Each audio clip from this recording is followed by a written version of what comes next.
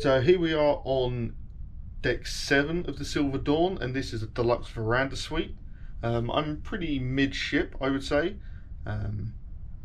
It's a well-appointed cabin. I'm going to take you around, show you all the features of this cabin. So let's flip the camera around and go and have a look around. So I'm in the living area of the cabin right now, but we're going to go back to the main entrance and kind of start there and work our way to the balcony. So after you come in the door to the suite, the first thing you'll find is your bathroom. Now this is a shower and bath setup, and there's been a few changes here since I was on the Silver Moon last year. Little thing like you see the bath here, the tray that's across the top now has a stand for reading, for books, for Kindles, iPads, phones, all that sort of thing, so those things don't take a bath with you at the same time, which I think is great, just a handy little feature to make things easier. All the products in here are Bulgari products, and you'll see them around the cabin in the shower. They also offered my butler Chester offered a hypoallergenic alternative to these, and just asked for me to let him know if I wanted those or if I just wanted to try them for a change, but it was nice to have an option. As you can see, this is a well-appointed shower with a rainfall head and a traditional shower head, handle for safety, nice big door, also a tray so the water doesn't actually leak out onto the floor. So if you actually see here, this is a wooden floor, which is great, makes it much less slippery when getting out the bath or the shower, which is just a nice touch. I've been in a couple of cruise ships where the floor can become quite slippery when exiting the shower or the bath. You can see there's also multiple handles around the bath for easy access, easy to get in and easy to get out, because the bath is quite low in the floor. It's almost lower than the main bathroom floor here.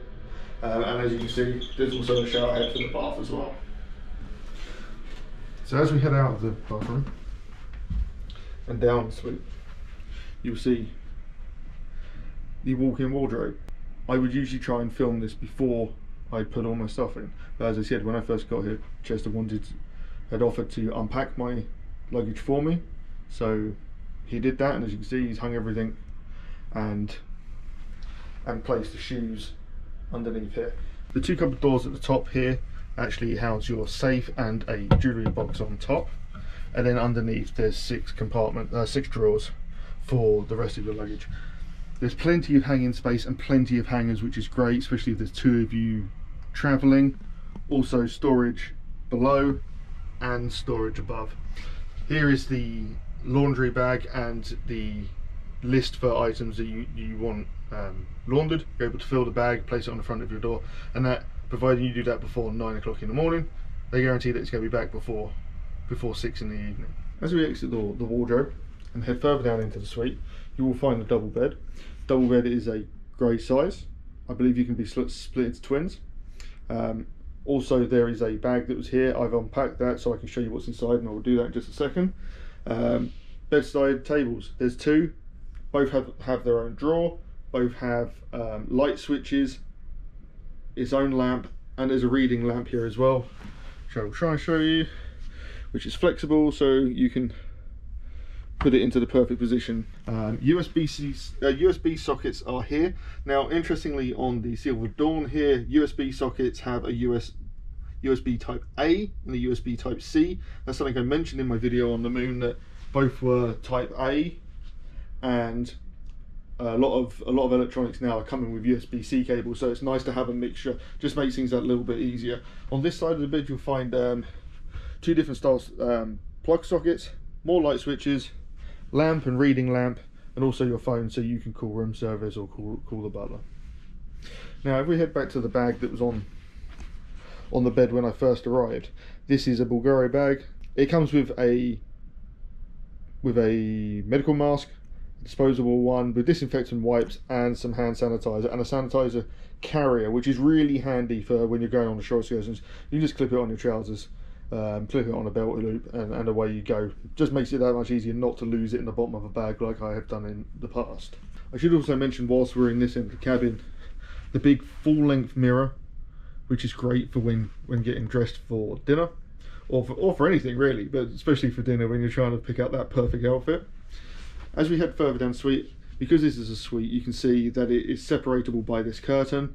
Obviously I have it open, I'm staying here on my own, so not necessarily I have to do that, but I can also use it to help keep the light out in the morning by having 2 sets of curtains closed. This is my welcome champagne for when I arrived.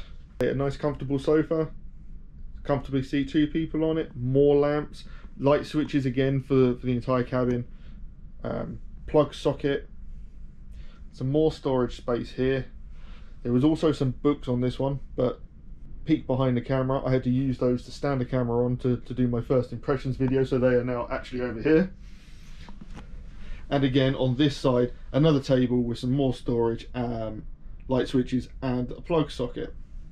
There's also a chair and table, which makes it nice and easy to have if you're traveling in a larger party, to have more people in here. Super easy, I mean, plenty of space. Also, just a nice comfortable chair. I find it better for my back because I'm someone who suffers with a bad back. So as we head into the living area here,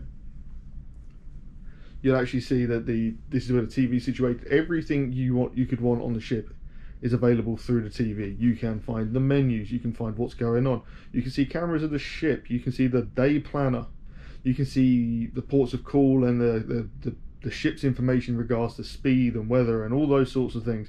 Everything is available through here. It's super easy to navigate. Possibly I'll do a video on that as well, just with the remote control.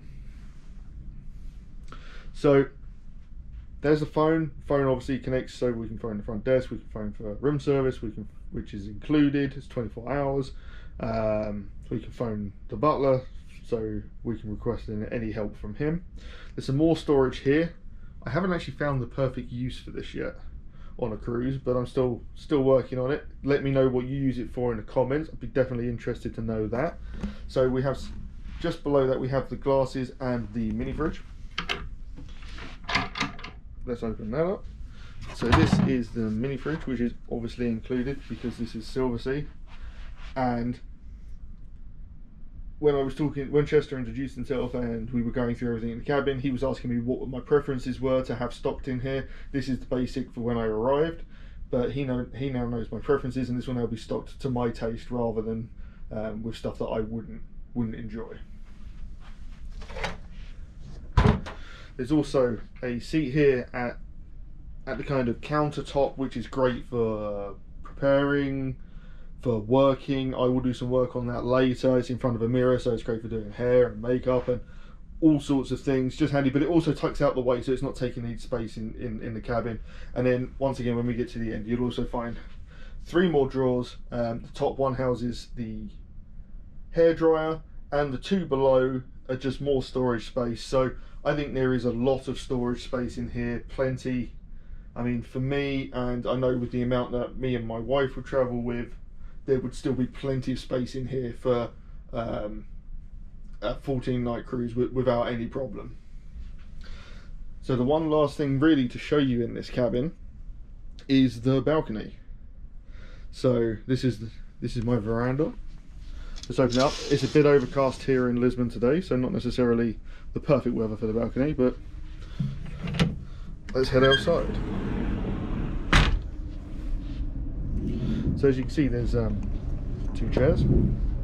The chair, this one I've got in the upright position. I've already put this one down just to demonstrate that you can actually have this in the more of a lounger position, and they come with a footrest table. You can also have your breakfast out here, which is absolutely superb.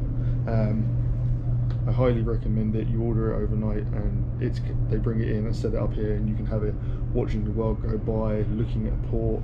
I mean, we have a stunning view here. The weather was better. We have the kind of miniature San Francisco bridge, which was built by the same people who did the Golden Gate Bridge, so it's kind of a tribute to that, and also Lisbon and Portugal's tribute to the Christ the Redeemer statue in Rio.